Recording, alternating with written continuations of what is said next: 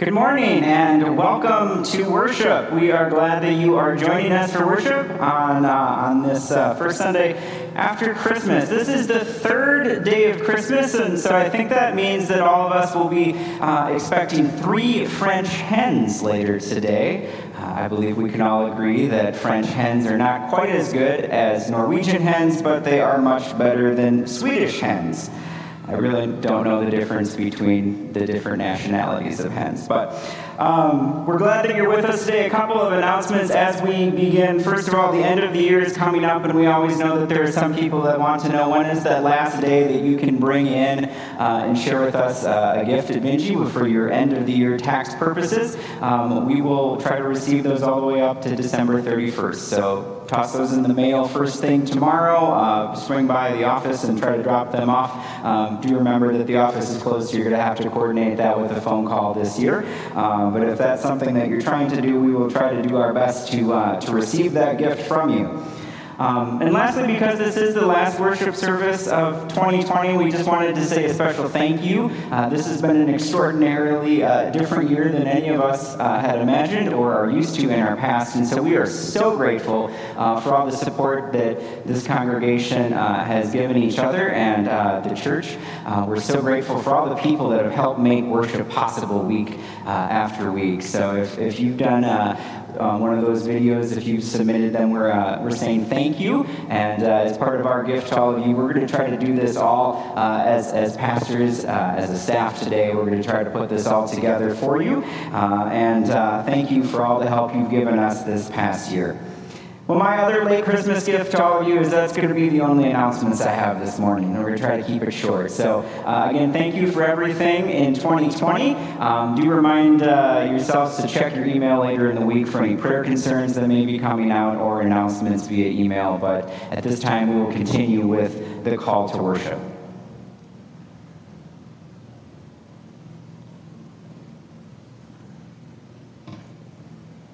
Simeon saw God's salvation in a little child, a light for revelation to the Gentiles and for glory to the people Israel. We too long to see God's salvation, healing for broken hearts, hope for broken lives, light for those in the darkness of fear. Anna saw Jesus as a baby in the temple. She recognized salvation had been born into the world. She sang the song for God's grace and peace. Our eyes can see God's salvation too, healing for broken hearts, hope for broken lives, light for those living in the darkness of fear. Lord, open our ears to hear good news of your salvation today. Open our eyes to see glimpses of your grace. Open our hearts to sing your praise. Like Simeon and Anna, we have seen God's salvation born in this world, and his name is Jesus. Amen.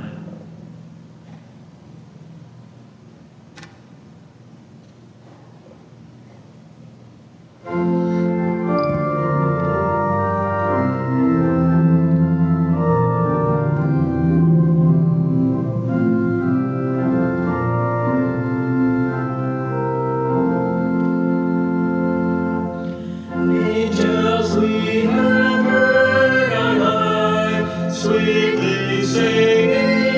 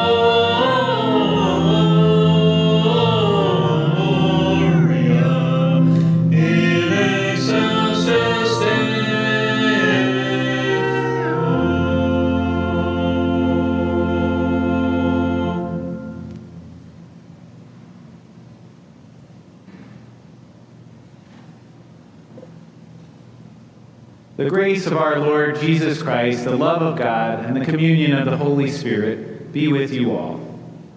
And also with you. Let us pray. Gracious God, light of the world, by the birth of your Son Jesus at Christmas, you brought heaven to earth so that all people might receive the gift of your good news. Give us eyes to see you moving in our world and in our lives today. Then teach us to sing your song of salvation, that all people might know you and your love. All this we pray through your Son, Jesus Christ our Lord. Amen.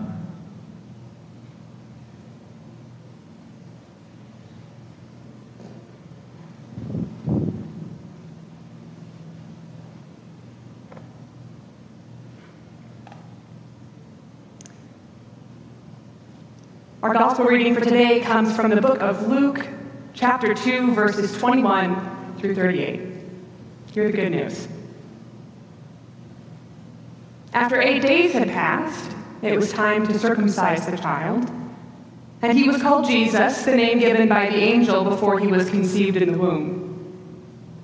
When the time came for their purification, according to the law of Moses, they brought him up to Jerusalem to present him to the Lord. As it is written in the law of the Lord, every firstborn male shall be designated as holy to the Lord. And they offered a sacrifice according to what is stated in the law of the Lord, a pair of turtle doves or 2 young pigeons.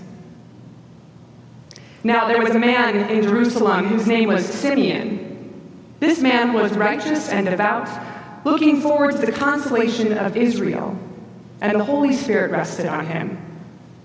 It had been revealed to him by the Holy Spirit that he would not see death before he had seen the Lord's Messiah. Guided by the Spirit, Simeon came into the temple, and when the parents brought in the child Jesus to do for him what was customary under the law, Simeon took him in his arms and praised God, saying, "Master, now you are dismissing your servant in peace, according to your word. For my eyes have seen your salvation, which you have prepared in the presence of all peoples, a light of revelation to the Gentiles, and for glory to your people Israel." And the child's father and mother were amazed at what was being said about him. Word of God, word of life. Thanks be to God. There's just 5 days until 2021. Have you all set your New Year's resolutions yet?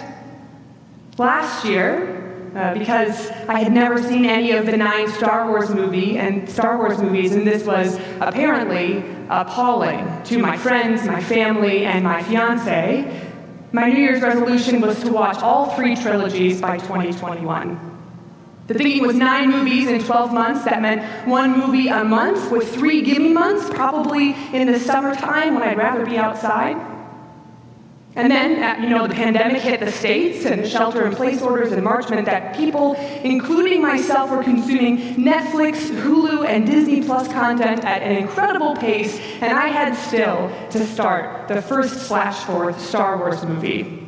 My 12-month plan turned into something closer to a 12-week plan as I raced through the 9 movies, mainly in October, November, and December, finishing The Rise of Skywalker just in the nick of time last week.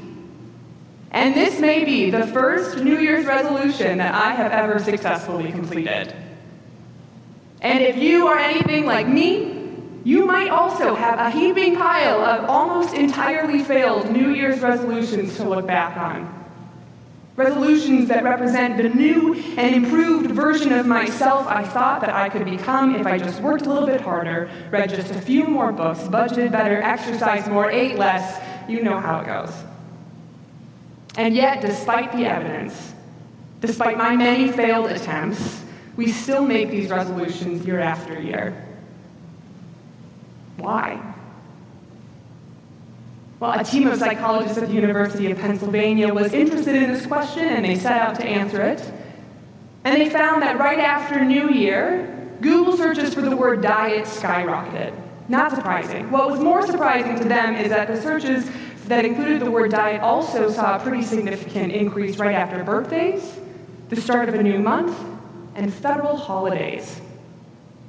Psychologists named these moments temporal landmarks and theorized that the reason why we continue to make resolutions, even when maybe we don't always follow through on them, is that because these moments, these temporal landmarks, are periods when we are most likely to reevaluate ourselves and our lives, and most capable of reimagining who we would like to be. In other words, the periods in our lives when we balance between the old and the new, a birthday, a new month, a new year, these are moments when we are balancing between what was and what could be, are identity-forming moments where we also are balancing between who we are, who we were, and who we could become. After all, New Year, New You does sound a lot more convincing than New Tuesday, New You. Well, our passage for today comes at one of these identity-forming moments, one of these temporal landmarks. It's one of the few stories we have that accounts for the time after Jesus was born and before his adult ministry. And as the story goes, some days after Jesus was born, Joseph, Mary, and their new baby traveled to the temple in Jerusalem. This was the tradition for Jewish families after a mother had given birth. And while they were at the temple, they were approached by a man named Simeon. We don't know much about Simeon. This is the only time he shows up. But what we are told is that he is a faithful man who is waiting for the day when Israel will be consoled, saved, and redeemed. He is waiting for an end to the hardship he and his people are experiencing. We are also told that it has been revealed to Simeon by the Holy Spirit that he will not die until he has seen the Messiah. We've been talking about waiting for the past 4 Sundays of Advent, maybe so much so that you're sick of it, but imagine what that wait must have been like, wondering when it was going to happen, and then as time ticked by, wondering if he had missed something, and then as days turned into years, maybe even fearing that he had misunderstood, waiting. And what must Simeon have been expecting? The Messiah who would console, save, and redeem Israel, who would end his people's long history of suffering. Is he expecting a king on a throne, a warrior, a soldier? And what must he have thought when he saw Jesus at the temple that day and realized that the Messiah that he had been waiting for was a baby? Was he confused? Upset? Or was it a moment of realization that God's vision was maybe far different than his own? Simeon takes Jesus from his parents and holds him in his arms. He declares for all to hear that Jesus was there to comfort, console, and save not only Israel, but all people. And he adds, saying, "Now you are dismissing your servant in peace," meaning that now that he has seen the Messiah, he can die. In this moment of death and new life, with Simeon looking towards death and holding this baby who was just a few days old, this period between the old and the new, of what was and what will be, Simeon, I think, is doing something similar to what we do each year with our resolutions. In this identity-forming moment, he is able to reevaluate who he is and capable of reimagining who he could be. Jesus came not just for Israel, but for all people. He is capable of reevaluating who the Messiah is and reimagining who the Messiah might be. These moments are rare moments of openness, moments where we become more malleable and flexible, moments where we experience new hope and have a new imagination about what is possible. I was looking back at news articles, pictures, and videos from March this year, trying to really remember what those first few days of the pandemic felt like. And in this self-assigned exploration, I came across a worship service from Sunday, March 15th. I remember watching the service in my small apartment in Chicago as the pastor, Reverend Adam Hamilton, ran through a litany of what our nation had experienced that previous week. The NCAA canceled March Madness this week, he reported. The NBA suspended its season. Major League Soccer and hockey followed suit. Major League Baseball pushed back its spring opening. All Broadway shows canceled. They closed. They were halted. The Louvre in Paris was no longer open for people to come visit. The Metropolitan Museum of Art in New York closed. Major universities closed across the country. Walt Disney World closed all of its resorts and cruise ships all in 1 week. Did you remember that this all happened in 1 week? Actually, it happened in 2 days, March 11th and March 12th. In the span of 2 days, the year 2020, our years and our lives were transformed. Some people joked, cancel 2020. Cancel 2020, meaning let's pretend 2020 never happened, like it didn't exist. Let's move on with our lives in 2021 and let's not look back. Let's get back to normal. It makes sense. That 1 week in March alone was more than we ever could have imagined. And it just scratched the surface of what 2020 was. Now add to that hurricanes in the south, wildfires across the west, protests that started in our own backyard and spread across the globe. Lost jobs, distance learning, rearranged birthdays, weddings, funerals, canceled holiday celebrations. And do y'all remember that 1 week when we were really afraid about murder hornets but then forgot about it instantly because frankly, we just didn't have the energy? Cancel 2020.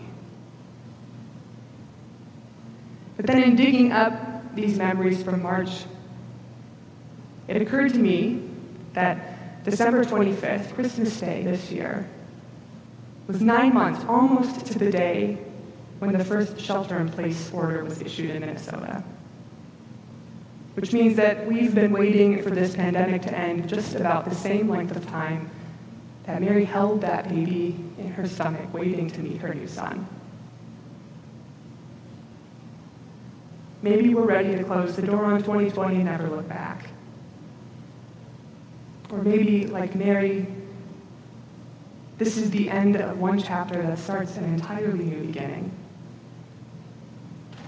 The phrase, a new normal, has become a frequent addition to our collective vocabulary. A new normal meaning not only the ways that we have adapted to living through a once-in-a-century pandemic, but also the ways that this experience has changed and will change us even after the pandemic has passed.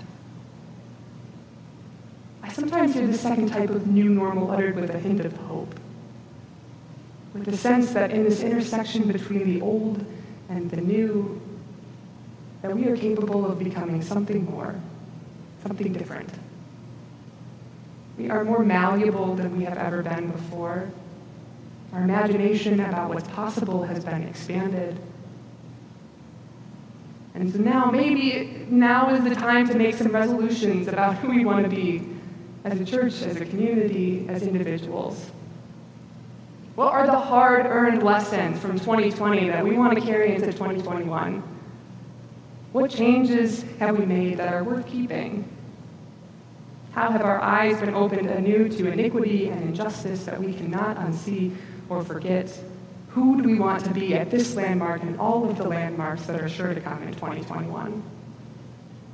What is this new normal that we are being called to live into? And what daring vision can we imagine for ourselves? Thanks be to God. Amen.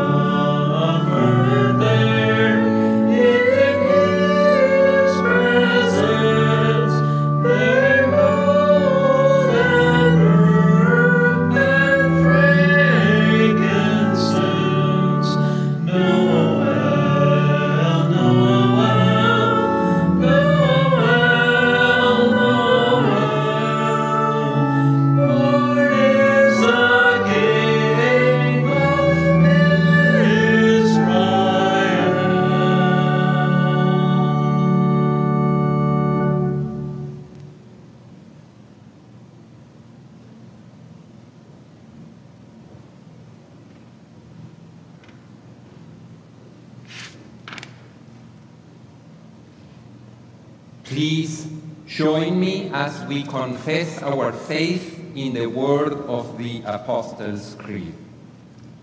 I believe in God, the Father Almighty, creator of heaven and earth. I believe in Jesus Christ, God's only Son, our Lord, who was conceived by the Holy Spirit, born of the Virgin Mary, suffered under Pontius Pilate, was crucified, died, and was buried. He descended to the dead. On the third day he rose again. He ascended into heaven. He is seated at the right hand of the Father, and he will come to judge the living and the dead. I believe in the Holy Spirit, the Holy Catholic Church, the communion of saints, the forgiveness of sins, the resurrection of the body, and the life everlasting. Amen. Let us pray. Dear Lord and God, thank you for the gift of Christmas. Thank you for coming to us in the Jesus child with love and peace. Thank you for the persons through whom your love is made real to us. Thank you for the elders who are our roots and our history, and who have given us the faith, traditions, and sense of belonging. Thank you for those who are dead and whose continuous presence in our lives is more intense in these days. Thank you for all the usual and unusual ways in which you have connected us with beloved and friends in this season of Christmas during a pandemic. Thank you for all the volunteers and workers who have walked the extra mile to bring a little bit of Christmas joy to people in nursing homes far away from family, to people who are alone in hospital rooms, fearful of dying without anyone who can hold their hand in the moment of having to say goodbye, to people who are confined to a prison cell. Thank you for all the people who have been working while others have been celebrating Christmas, including doctors and nurses, firefighters, and police officers. Thank you for all the people who are willing to reach out to neighbors beyond the margins of their comfort and security. We pray for all who are alone or feeling lonely in this season which affirms love and community. For all who are homeless and jobless in this season of compassion and new life. For all who live in pain of body or mind in this time when love is declared incarnate. We pray for the children of this earth, especially those who are abused or neglected. We pray for all who are victims of hate and oppression. Enable us to feel their pain and rejection. Help us to reach out in understanding and reconciliation.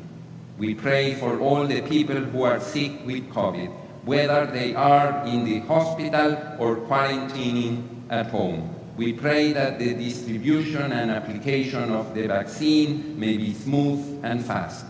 We pray for those who are mourning the death of a beloved due to COVID or any other reason. We pray for those we name in our hearts now. We pray that you will use us to be agents of hope and channels of your grace as people who have seen your salvation and your presence in our lives. In the name of Jesus Christ, we pray. Amen.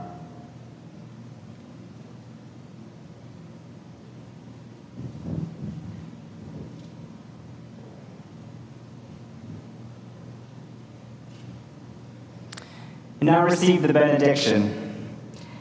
May the love that was born into this world long ago be born within us this Christmas. May the grace that forgives us and makes all things new make us new this Christmas. May the light that brought peace into this world long ago shine brightly through us this Christmas. And may we sing the song of God's salvation that brings hope and love to the world this Christmas. In the name of Jesus Christ, our Lord. Amen.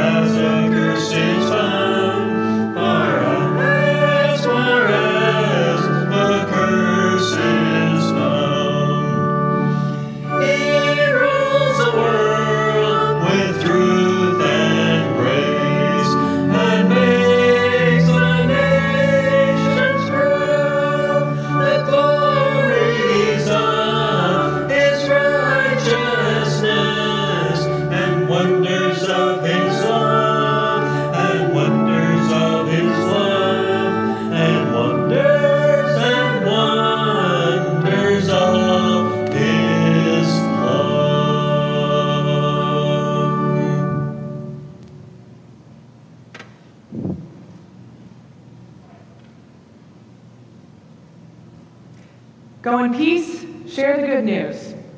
Thanks be to God.